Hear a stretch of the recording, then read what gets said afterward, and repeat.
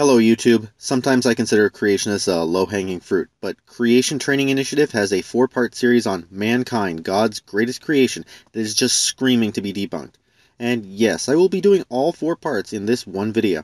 We're starting a new 4-part series called Mankind, God's Greatest Creation. So our challenge question to this series will be, did humans evolve by naturalistic processes over millions of years? Or were we created by an all-knowing, all-powerful Creator God? We evolved. Wow, that was simple. I hope the rest of the series is this easy. Now the first part of this series is called The Incredible Human Body, a Challenge to Evolution. And I'd like to start by reading from Psalm 139, verse 14, where it states, I will praise you, for I am fearfully and wonderfully made. Marvelous are your works, and that my soul knows very well. Wait, don't tell me. I'm recording this before I've watched this, so I'm going to guess that you'll list a ton of facts about how amazing the human body seems and how there must be no way in hell that this could have come about naturally, right? I'm even waiting for by accident or by chance to come out of your mouth, or the whole idea of irreducible complexity. Anyways, proceed. Tell us more. Did you know an adult human being is made up of about 7 octillion atoms? That's 7 followed by 27 zeros. The human body is made of about 60 trillion cells. And each second, 10 million cells die and are being replaced. Everyone has a unique tongue print, just like we have unique fingerprints. There are about 9,000 taste buds on the surface of the tongue, in the throat, and on the roof of the mouth. The surface area of a human lung is equal to about half a tennis court. Okay, we get it. Our bodies are pretty amazing. Let's skip to a point.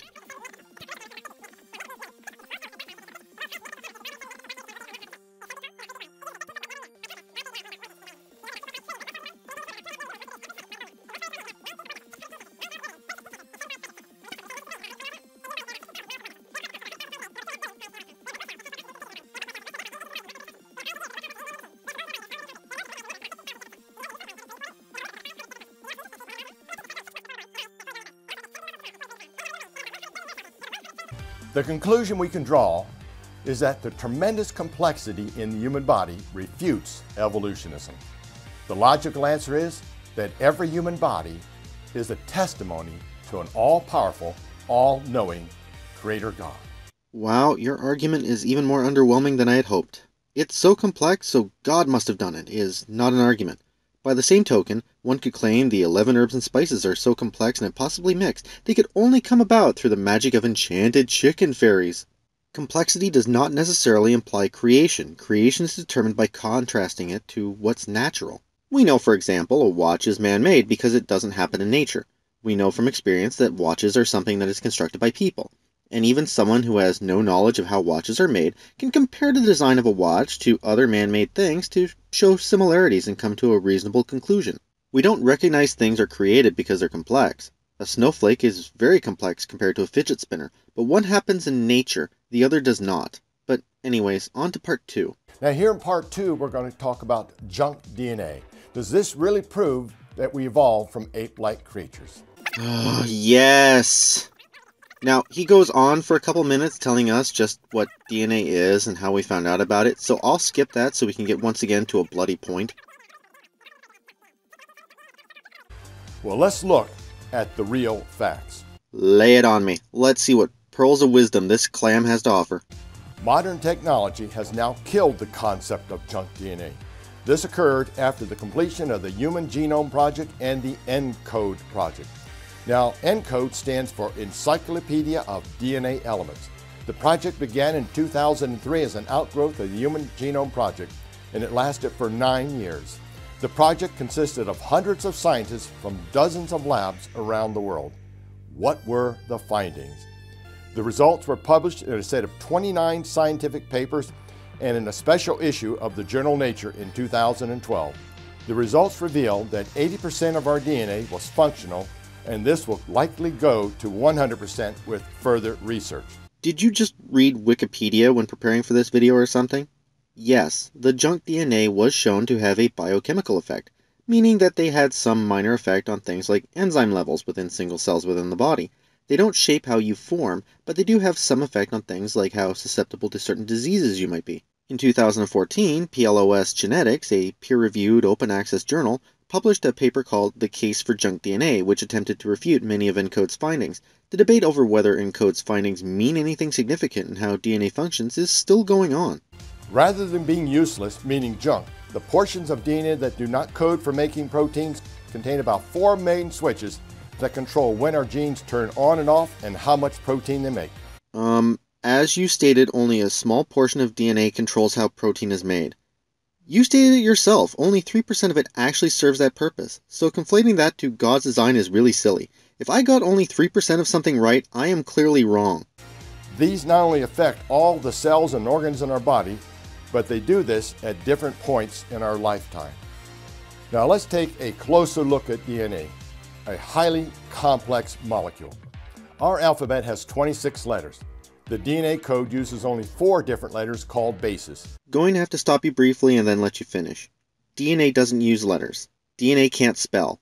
We use those letters as shorthand for the types of bases when we map DNA to make understanding the DNA sequence easier. But continue. Our entire DNA sequence is called a genome. The human DNA code is 3 billion letters long. It would take a person typing 60 words per minute at 8 hours a day 50 years to type the entire genome. Okay, let's speed this up and get to a point.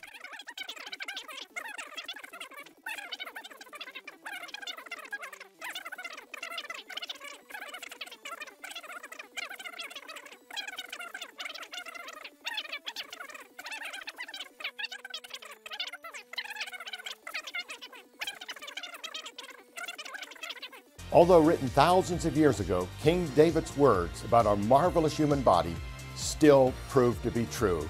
When we read in Psalm 139, verse 14, "I will praise you, for I am fearfully and wonderfully made. Marvelous are your works, and that my soul knows very well." You once again spewed off a ton of facts about DNA, but didn't make one claim or even one point that refutes the idea of evolution. All you did was go, "This looks complex. God must have done it," which is basically what you did in part 1. Is this all I can expect from a channel that claims to be devoted to training people on creation?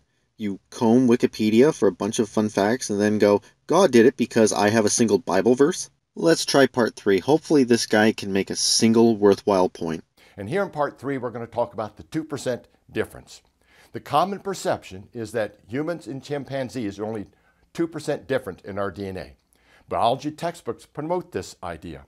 Many university professors teach that we're close relatives, and many science journals promote this idea.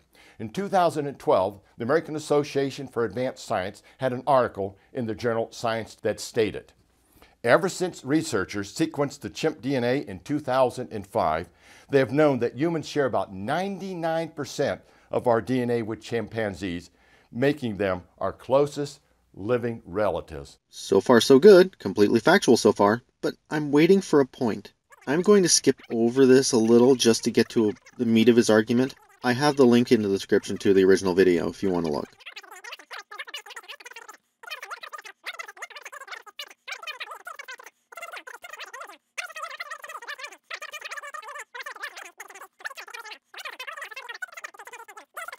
Comparisons of the whole genome, not just selected parts, have now revealed even greater differences of over 20%.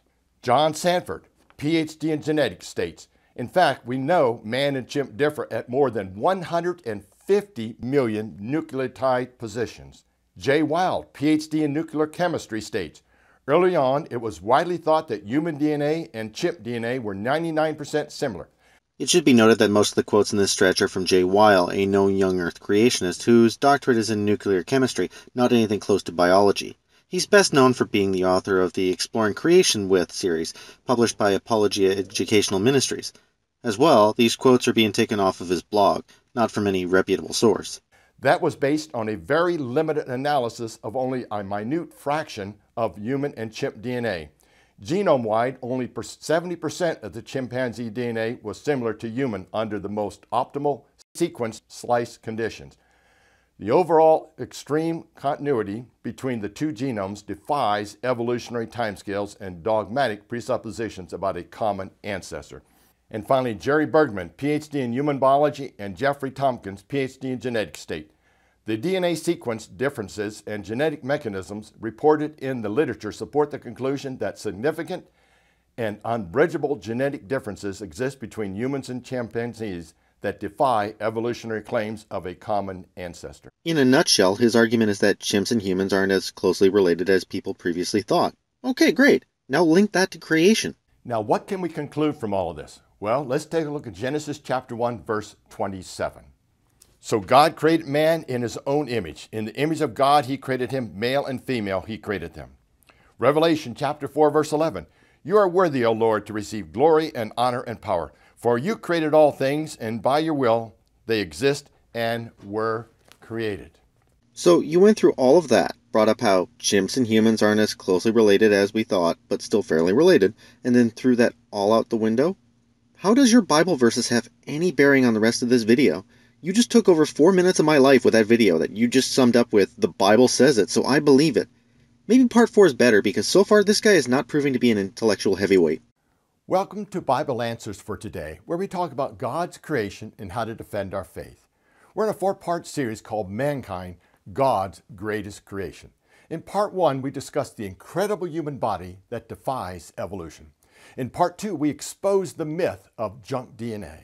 In part 3, we debunked the so-called 2% DNA difference between humans and chimpanzees. Before I let him get into the meat of his argument in part 4, I just have to laugh at how he claims to have debunked things. I have yet to hear him make one cogent point on anything yet, but continue, crazy old Bible thumper, tell me the good word. And in this final session, we're going to talk about the fossil record. Does it support or prove humans evolved by naturalistic processes? And our challenge question for this series has been, did humans really evolve over millions of years by naturalistic processes, or were we created by an all-knowing, all-powerful Creator God? So far, you've shown a lot of evidence for evolution, and not one single shred of evidence for creation, so I'm going with evolution so far. But I will give you one last shot. This is part 4 of a 4-part series. Give me something, anything. The common perception is that the fossil evidence supports humans evolved from ape-like creatures. The idea has been promoted with charts and textbooks depicting human evolution. Let's just take a look at the facts. Piltdown Man, discovered in 1912 in Piltdown, England. What was found? Fragments of a human-like skull, jawbone fragments similar to apes, and several teeth. It was claimed to be 500,000 years old. The New York Times ran an article then, Darwin theory is proved true. The scientific community celebrated the discovery as the long-awaited missing link between ape and man. For over 40 years, Piltdown models were displayed around the world and taught in schools as proof of human evolution. Well, let's look at the rest of the story. In 1953, the newspapers reported the real story. Piltdown Man was a hoax. Yep, Piltdown Man was a hoax. So far, completely factual. Continue. Zinjanthropus, discovered in 1959. What was found? Portions of a skull, jawbones, and some teeth. It was claimed to be 1.75 million years old. An article in the National Geographic claimed it to be the earliest man yet found and obviously human. The rest of the story. In 1961, 2 years after the discovery, Zinjanthropus was downgraded. It was just another ape-like creature. Nice of you to start with a known hoax, then characterize this one as a mistake. Zinjanthropus, also known as Paranthropus boisei, is understood to have existed between 2.3 and 1.2 million years ago, according to the Smithsonian National Museum's website, link in the description. It's not an ape-like species, it's considered to be one of the many side branches of human evolution. Ramapithecus, discovered in 1932. It was claimed to be over 12 million years old. What was found? A few teeth and some fragments of a jawbone. Time magazine in 1977 ran an article, Ramapithecus is ideally structured to be an ancestor of hominids. If it isn't, we don't have anything else that is. Well, the rest of the story. A baboon living in Ethiopia was found with a very similar jaw and tooth structure. As a result, Ramapithecus was dropped from the human evolution line. It was just another ape. Actually, Ramapithecus isn't based on a modern ape, it's actually 12 million years old, but it was claimed to be human-like by its discoverers when it was first found. But later discoveries found it was actually a specimen of Sivapithecus. But again, you started with a hoax, then characterized a human ancestor as an ape, and now it's on to errors being sensationalized in the media. For example, the Daily Mail ran a story on a man who supposedly married a 10-foot cobra. This, however, was a complete fabrication. It's a hoax. But it got sensationalized by the media because it was found to be interesting to the public, to the point of making this man look like a loon, all for the sake of selling papers. Using the idea that the media run stories later found to be an error is silly because while we may think something about science one minute, our understanding of reality changes and adapts to better reflect reality. So what you claim is somehow proof against evolution is in fact actually proof that science works. It's the media that's the issue. Lucy, one of the famous Australopithecines, was found in Ethiopia in 1974, considered to be one of the first in line to be human. Less than 40% of the fossils found. It was claimed to be 3.2 million years old and claimed she could walk upright. Well, the rest of the story. Lucy stood 3 feet 6 inches tall, the same size as a chimpanzee. The skulls of Australopithecines are very ape-like. The brain size is estimated to be 1/3 the size of humans. Lucy's pelvic bone was identical to a chimpanzee, meaning it did not walk upright. The fingers are long and curved like an ape. The wrists are locking wrists for knuckle walking like apes, not humans. The rib cage was cone-shaped like an ape, not barrel-shaped like humans. The feet of Australopithecines are like apes and not humans. The arms are long and the legs are short like an ape. A new analysis shows that Lucy's upper limbs were heavily built, similar to tree-climbing chimpanzees.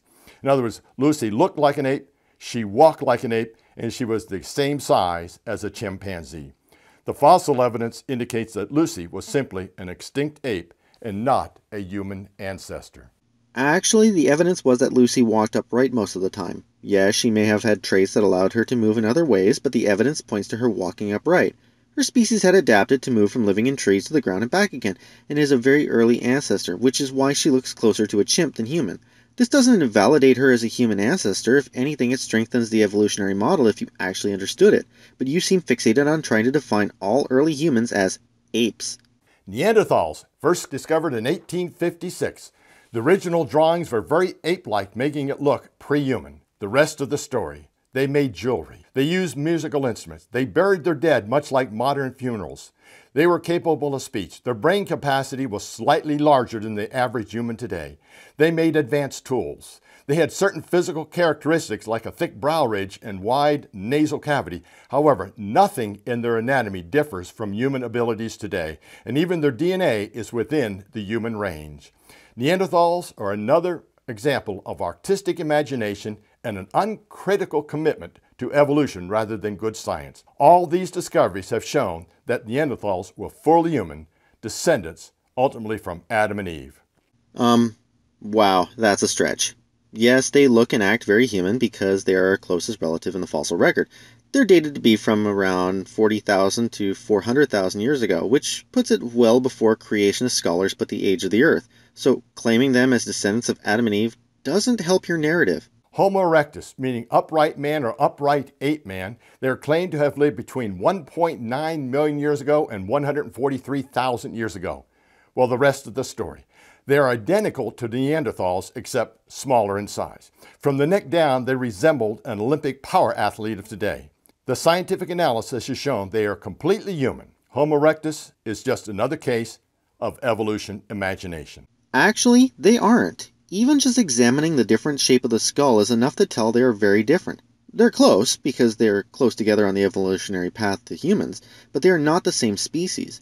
And worse, they are dated as being up to 1.89 million years our ancestor, and you did a video claiming the geological timescale is only measured in the thousands, mainly because of carbon dating, a method we don't use on fossils for reasons you even mention in your video. Link in the description. Conclusion: the track record is an initial claim of a new fossil find that proves evolution, and later the fossil is downgraded or dismissed. Yes, by you, not by the scientific community, who has reached very different conclusions for the ones you claim. You seem to have some special knowledge about evolutionary theory that scientists the world over seem to lack, don't you? Is it possible you might be wrong? In every case, the fossil evidence that has been used to prove evolution and discredit the Bible has been proven to be false. We can always go back to the original facts found in the Bible. Let's say, for the sake of argument, that you're right, and scientists everywhere all got it wrong. Let us, for the sake of argument, say evolution is wrong. How does that possibly get us to creation is true, read your Bible? To prove creation, you need to prove creation. You don't prove creation by disproving everything else. Your pet theory isn't suddenly true because another theory is wrong. If I can provide proof that Tooth Fairy isn't buying kids' teeth, that doesn't then prove my alternate theory of alien tooth abductions. In short, you've managed to steal almost half an hour of my life away with these videos without providing one shred of evidence to back up the claim of creation. I hope you're happy with yourself. That's it for me. Please rate, comment, and subscribe, and I will see you next time.